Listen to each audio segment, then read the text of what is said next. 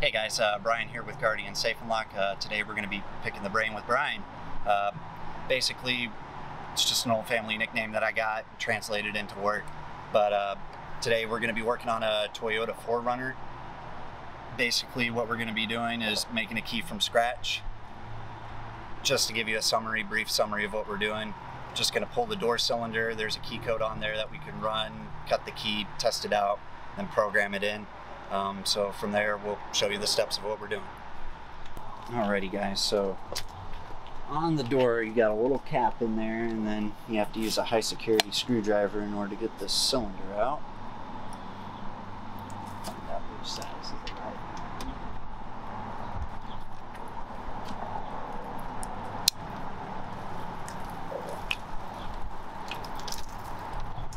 There we go.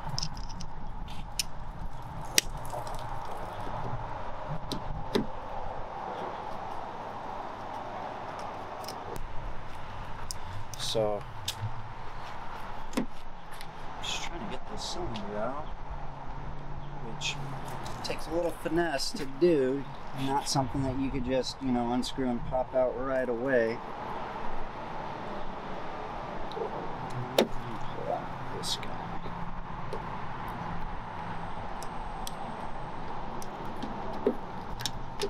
There we go. And got our key code right there, so let's go run it and see what we get.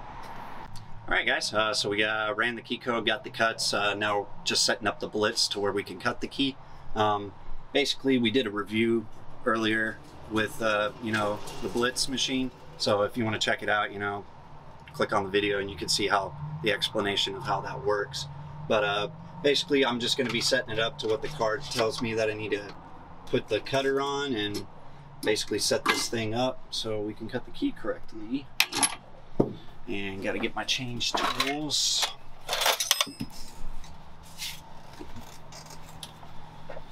Oh boy, yup, each individual key has a special type of blade it needs in order to cut the key.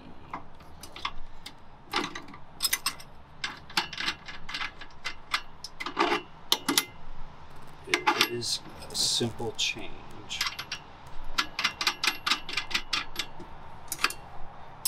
Luckily nothing too strenuous. Alrighty, so what we're going to do first is cut a test key, make sure that everything works properly and functions as it should, and then we'll cut it back onto the transponder, copy it on there with the duplicator here, and then go program it in and see where we're going from there. Alrighty guys. So the most common key for Toyotas is the ILCO number of TR47. That's your basic one that you'll see on the majority of vehicles today that are not proximity. But we're going to go ahead and cut this key right here, so it's about to get a little bit loud. Alrighty guys, so we're cutting the key now. Just trying to make sure I got this all correct here. Typical automotive keys are always double-sided, at least all the way up until about 2015 or so, and then they started making everything proximity on Toyota.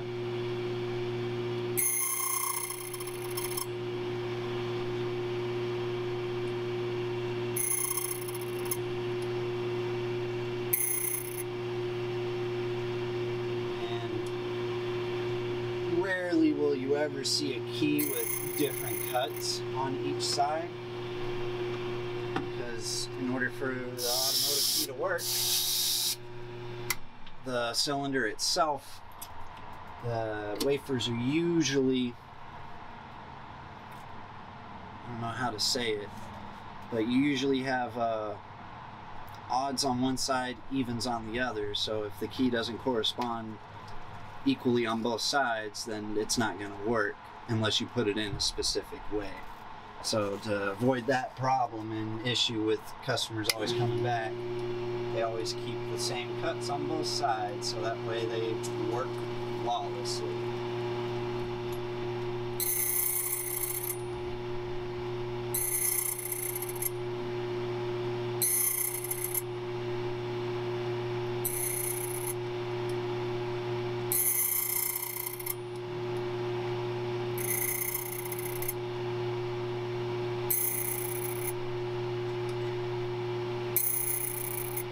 this particular key happens to have 10 cuts on each side.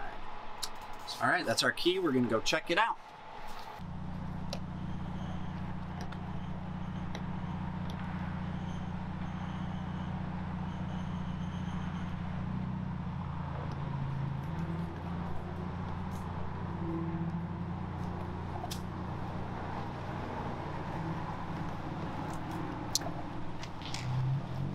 This doesn't want to be simple.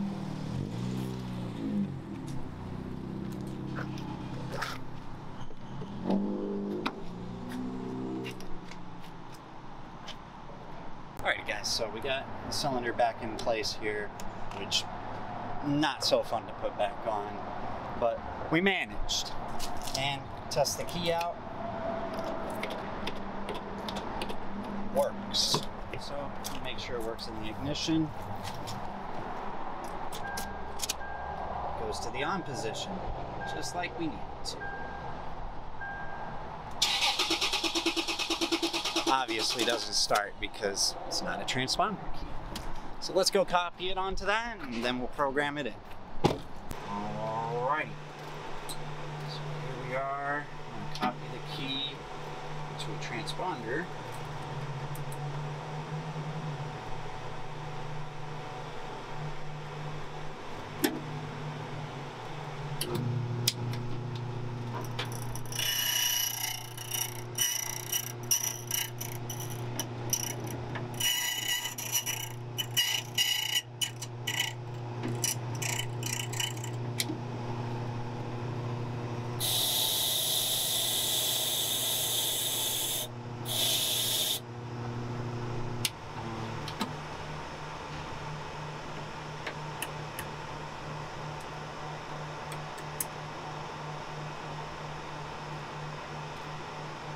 Alright, so just to kind of give you some information, because some people think if it has a plastic head, well, they just think if it's a metal blade period, that it's just a metal key. Sometimes that's not always the case. Sometimes on the key itself, you have indicators that it is a transponder. Like on this one, it has a dot. That lets me know that this Toyota key has a transponder chip in it, which is why earlier the metal key didn't start up the car. So now that we got this copied, we'll make sure that the transponder key works properly, and then we'll show you the steps of going through programming. Alrighty guys, so today we're using the SmartBox Mini, which SmartBox ends up being one of my favorite programmers that we use here. I mean, we have one other programmer that's not a SmartBox, and it's not such a great one since they like to charge you monthly and per vehicle that you do it. Whereas SmartBox is all just per vehicle transactions. But the Mini doesn't have the capabilities as the regular SmartBox, so it's just a little bit simpler to use. But all we got to do is just go in here, log in,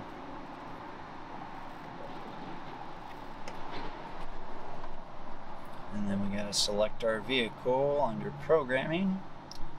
So we want to go to Toyota. We're doing a 4runner. I believe he said it was a 2006. Yep.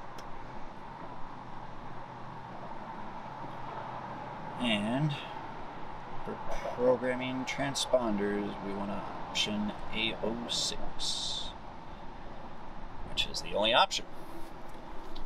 So, just following the steps, waiting on it to load, turn it to the on position, then continue.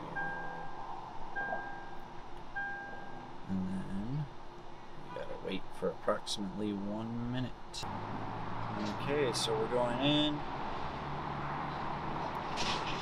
and tells us that we need a programmed key, otherwise we gotta go to all keys lost. So all keys lost it is.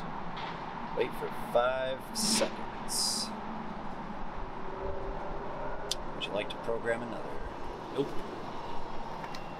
Now we gotta wait another minute, and then this key's gonna be programmed. Remove key, insert in, leave it on off, and wait for 6 seconds.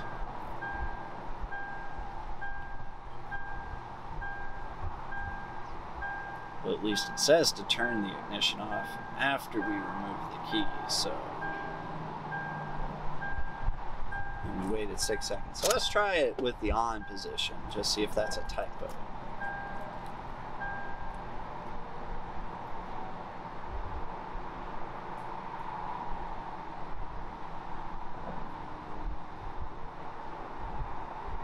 Okay.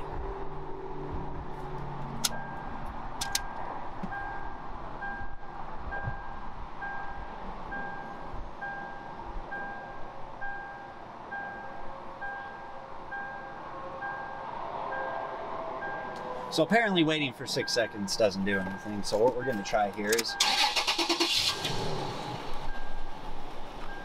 well, looks like that worked. Got it programmed. And that is basically all the steps you got to go through in order to get a key made and programmed into a Toyota 4runner. Alrighty guys, so that was the conclusion on making a key for a 4runner. If you don't mind, or if you really enjoy our content, if you don't mind subscribing, hitting the bell icon for notifications, that really helps us out and helps you out to keep up with us and figure out what we're gonna do next time. Well, that's it for Picking with the Brain. Hopefully we get to see you again.